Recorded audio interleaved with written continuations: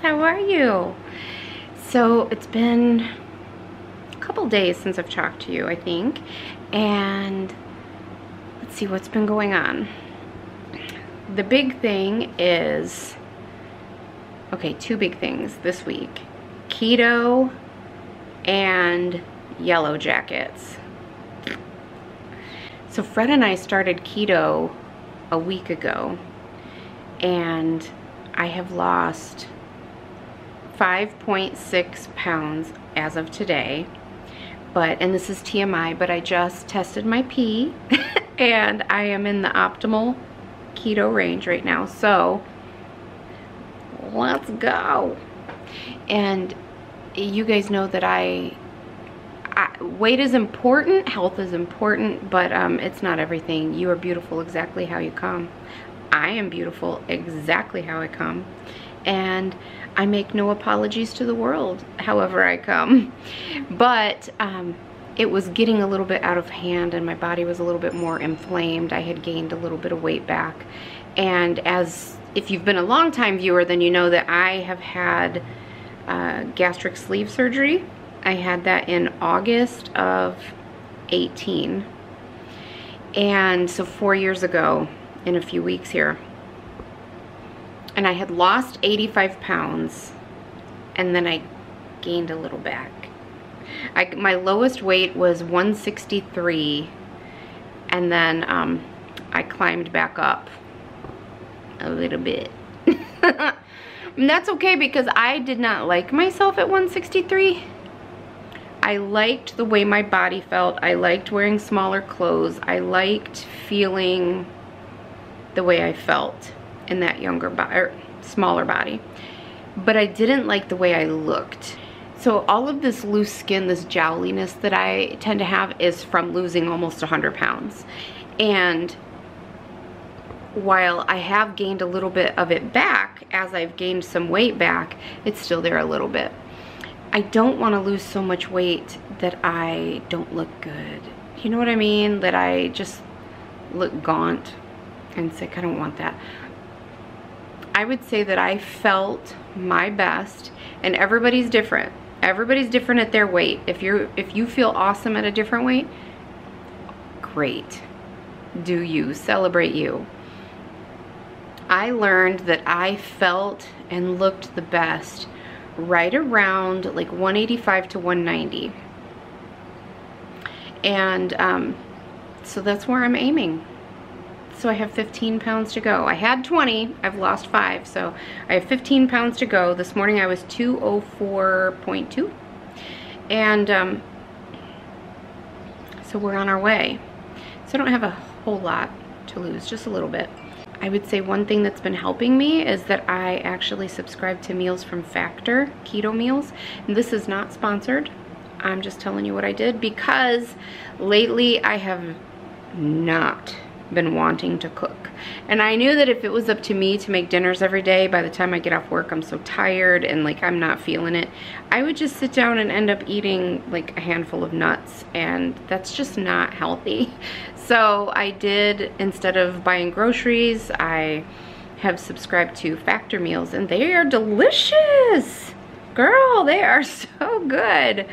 So anyways, the other big news is that there was a yellow jacket infestation in that wall right there.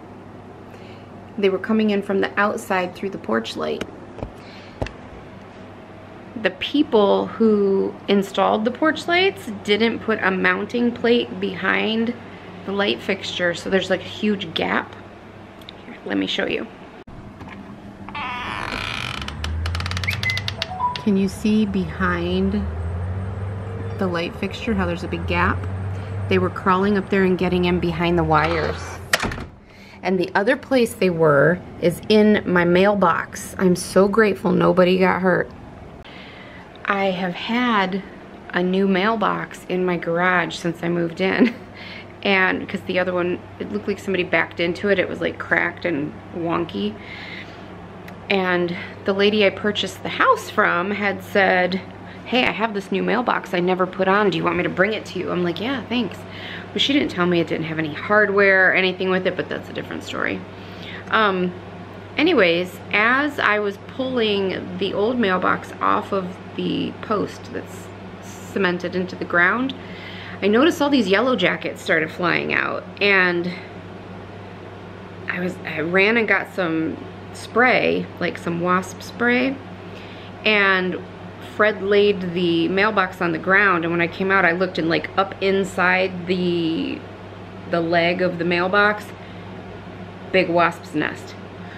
So I am so grateful that I am protected and that neither one of us got hurt, because that was a huge swarm and they were really aggressive, but we didn't get hurt. We didn't get stung at all. Amen to that. So thank you, universe, for your protection through my ignorance. And because later I learned how territorial and aggressive they can be, and once they sting you, they don't die. They just keep stinging, and they have enough venom in them that they could poison you after they keep stinging you, and like they could kill you. So I'm really grateful that we're safe. And so I did get the mailbox replaced. I installed that, and it didn't quite go all the way to the ground. The post was just a little bit too high. So I took spray foam and I sprayed all underneath it and around the base, and then once it dried and sat up, it gets really hard. I took my multi-tool out there and shaved it down and then sealed it. So hopefully they won't be getting up in there. But the next day I went to get the mail, they were building inside my mailbox. So I knocked what little nest they had already built out and got them out of there, got my mail, came out a little while later with some wasp spray. They had already started rebuilding again, sprayed it all down, and there's the mailbox where the mail goes, and then underneath that is a separate compartment where if you get a newspaper or something, it can slide in, and it has a little door. And so later on that evening, when Fred had stopped by for something, and when he was leaving, I was like, will you do me a favor and just like go look in that mailbox and make sure everything's cool? And so he went out, and sure enough, in that bottom compartment, he said there was like 9 of them in there they had already built. So I found an exterminator today, and a local guy, he's actually a beekeeper, and I took a clip of him. I think I'll insert it here, of him getting suited up in his big hat and everything, his mask. So he's a beekeeper by trade, and he does exterminating and this type of thing on the side. So we went all around my house and made sure there was nothing else there, because you know, yellow jackets nest in the ground typically, either in the ground or inside of some kind of structure. And there were, he's like, have you noticed any holes in your yard? And I'm like, yeah, actually, I thought maybe they were like a gardener snake or something like that. And so he asked me that on the phone yesterday. And so after he said that, I was like, what's in my yard? So I had looked up a couple of TikTok videos and YouTube videos, and this one guy on TikTok had said you can check for activity in the holes if you take like a clear glass bowl or a clear glass jar and set it upside down over the hole during the night or after dusk, because at dusk all the yellow jackets come home for the night. So once they're all in the hive, put the clear glass bowl or jar over it and let it sit, and in the morning see if there's any activity in the jar, like they're trying to get out.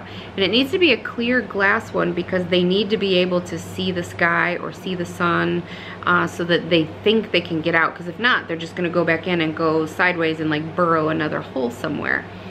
So I have this great big mason jar, huge, that I use for a vase. So I put that over one, and then I didn't have anything else clear glass, but I had like Tupperware containers, Rubbermaid containers, and they're plastic. They're not quite clear, but they're see-through. So I was like, well, this is just gonna have to do. So I turned one of those upside down and it went fine. This morning there was no activity, everything's good. And so he just had to treat the porch light and the mailbox. And so he treated those, and he said within 24 hours they should all be gone.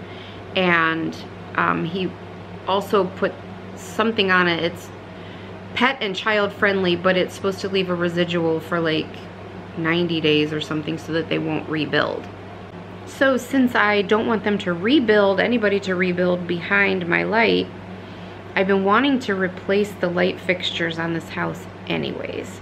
So, but it just wasn't in the plan for right now. Low spend year, I was like, we could do that next year. It's not crucial, but it is crucial if things are building back there that could potentially kill you or my grandchildren, or no, this needs addressed now.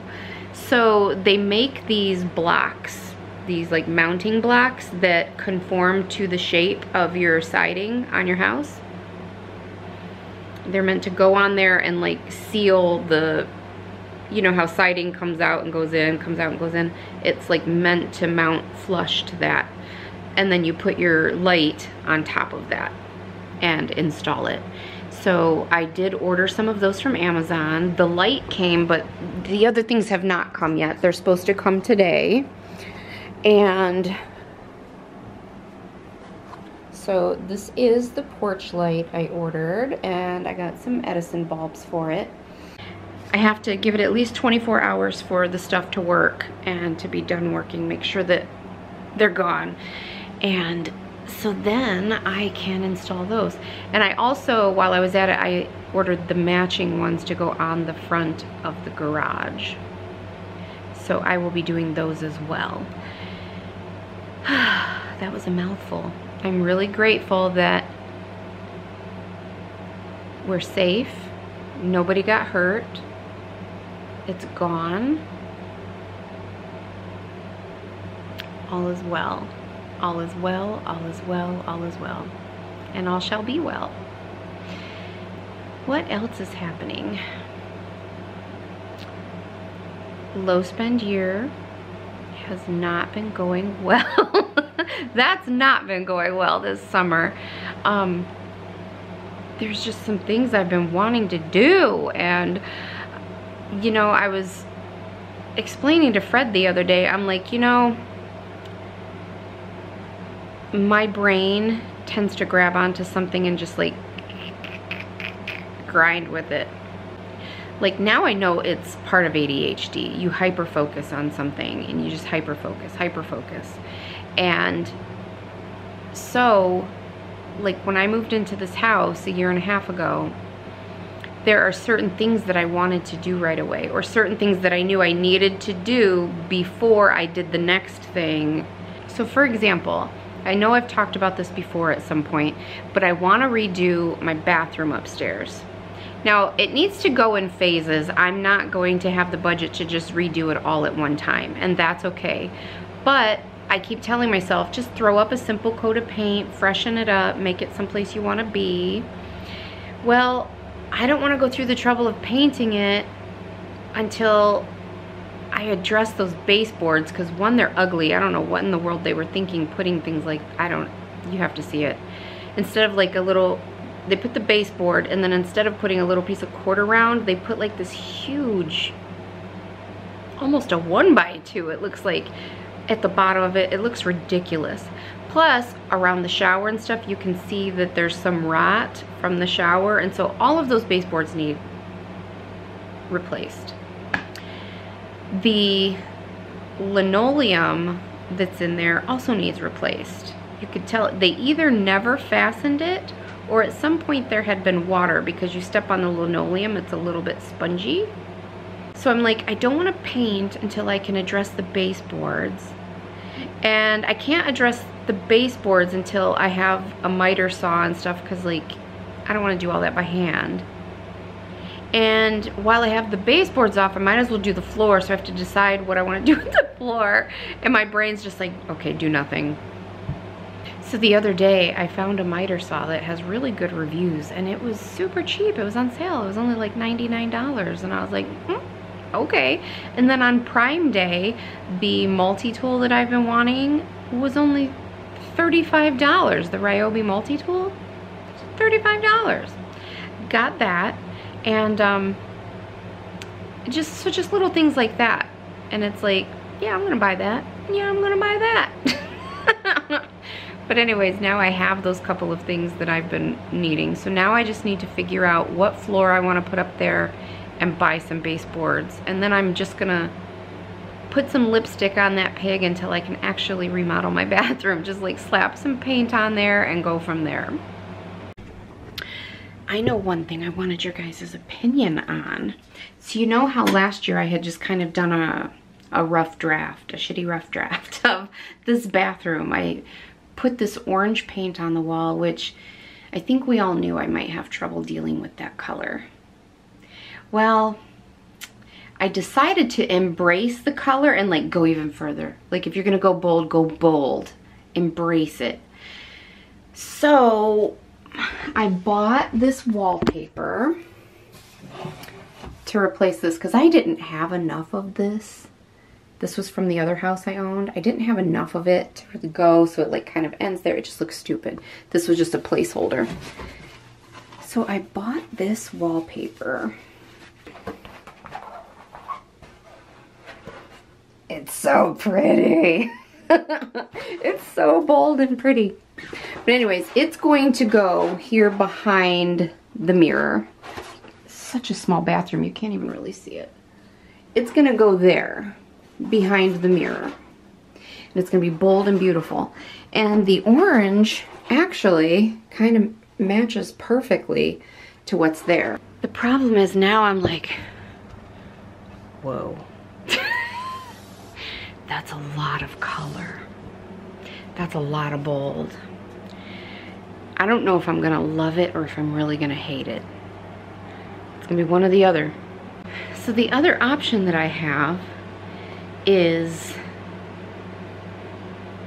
because I want to use up the paint that I have, and I have that paint that from my last house I put in the entryway. It's called Antique Jade by Glidden, or is it by Bear? Anyways, Antique Jade, and it's like a soft sagey green color,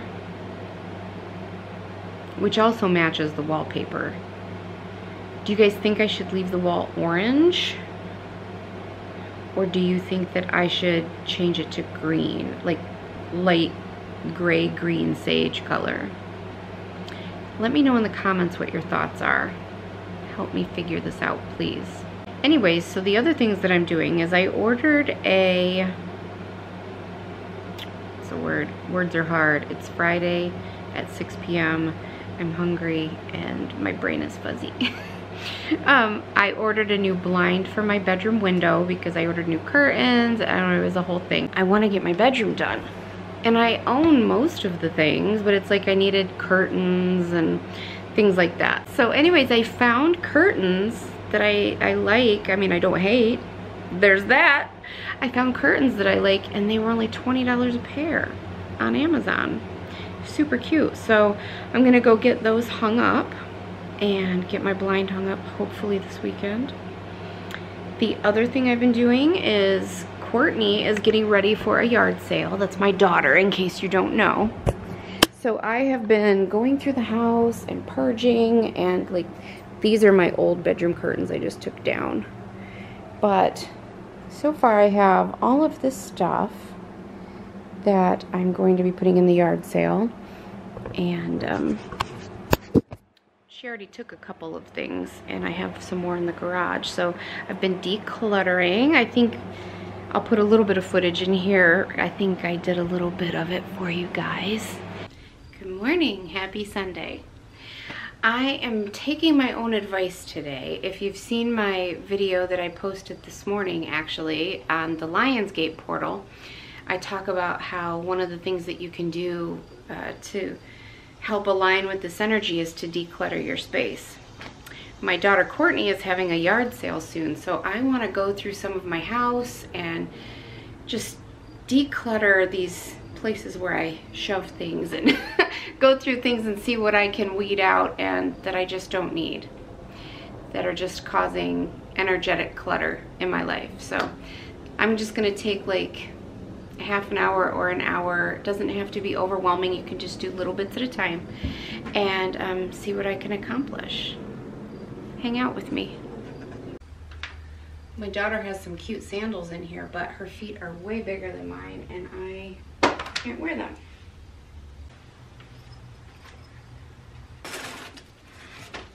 I have had this Instant Pot in here for like 2 years. It's never even been opened. The plastic is still wrapped around the box.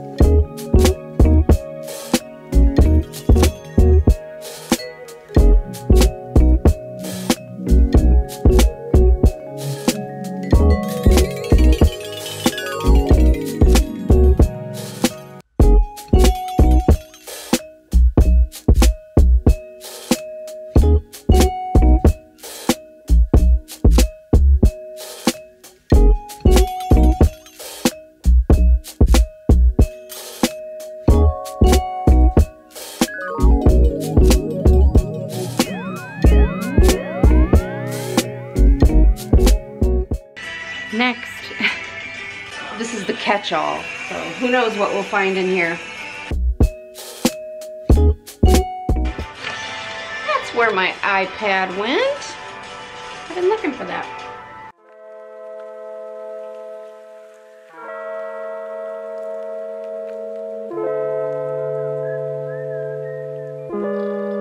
There's a dragonfly just chilling on my back fence, I think. I need to go see if that's actually what it is. Can you see it, like, right there? I'm zoomed in as much as I can. I don't want to scare it away. Stormy, can you keep it there? Oh, it's beautiful. Hello. That's definitely a dragonfly. It's blue and white and it has brown wings. How beautiful. You're so pretty. I wish I could zoom in closer.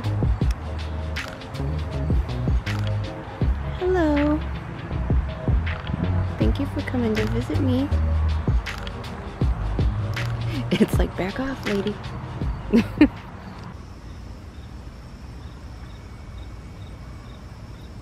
So peaceful.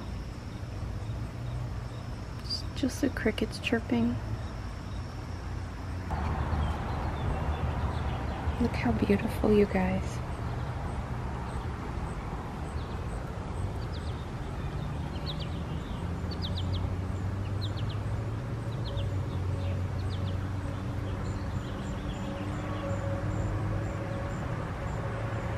That one's almost as tall as I am.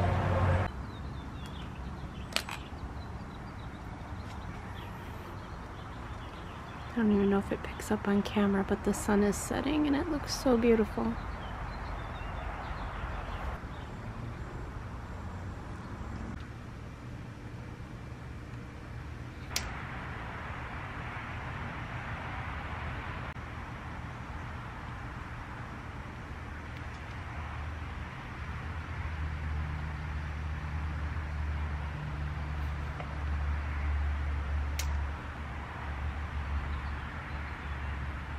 It's a beautiful Friday evening, and I'm going to sit out here and enjoy the smell of the fresh cut grass, and I'm going to watch the rest of the sunset.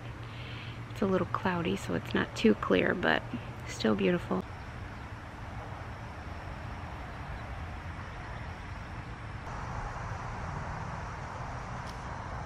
So guess what happened yesterday? We hit 27,000 subscribers. Yes, we did. Thank you so much, you guys. You made my day. This year has been a year of slow growth, but you know what? Growth is still growth, and progress is still progress. And every time a person subscribes to this channel, it means that they're finding information that they need to help them navigate this spiritual awakening and to help change the world by raising their vibes and opening their minds, and it's all good stuff. So how exciting! Someone sent me a comment or a message or something not too long ago, and she's like, I just came across this video, I just found you, and it says that you are celebrating 2,000 subscribers. And I just looked at your count and you're at like 26. Holy cow. So yeah, that's awesome. So yesterday we hit 27, and ooh, and I have a surprise for you guys. So to celebrate 27,000, I have a giveaway for you guys. There was an awesome company who asked me if I would be willing to try out their USB lighters. If you haven't seen these, they're very cool. And I've actually had them in my Amazon wish list for quite a while, and I just haven't pulled the trigger to buy one. And so they said, yeah, would you like to try one? And I'm like, thank you.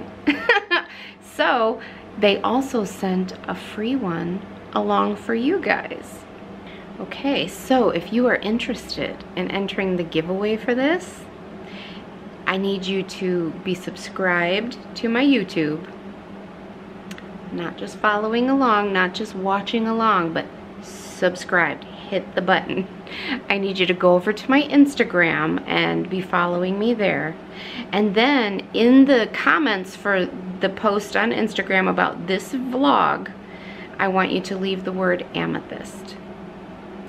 And then on, when should I end this? Let me look at a calendar. Hang on. Okay, so we're gonna go until August 21st. That's a solid couple of weeks. So, like me on Instagram, subscribe to me on YouTube. In the comment section for this vlog post on IG, leave the word amethyst, and then on Sunday the 21st, I will draw a random, I'll use a random number generator, and I will choose the comment that wins the free lighter, and I will ship it to you. So let me tell you a little bit about this lighter. So this is the USB lighter. Very simple to use. I like that it's sustainable. You don't have to keep buying new lighters. You simply plug it in and recharge it.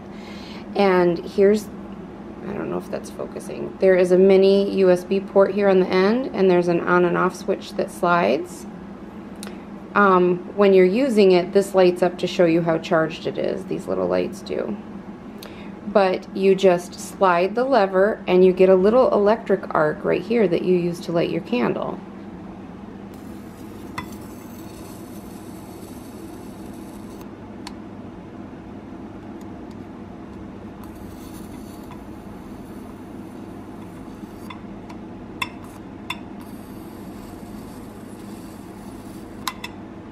There you go.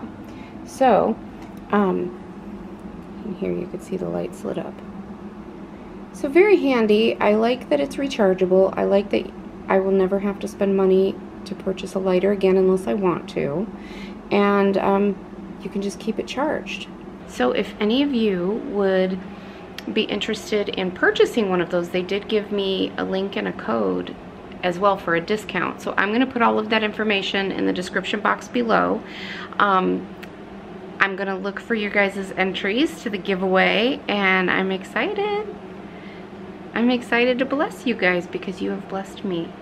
So I think that's about it for this vlog. I appreciate you hanging out with me. I love you all, and I'll talk to you soon.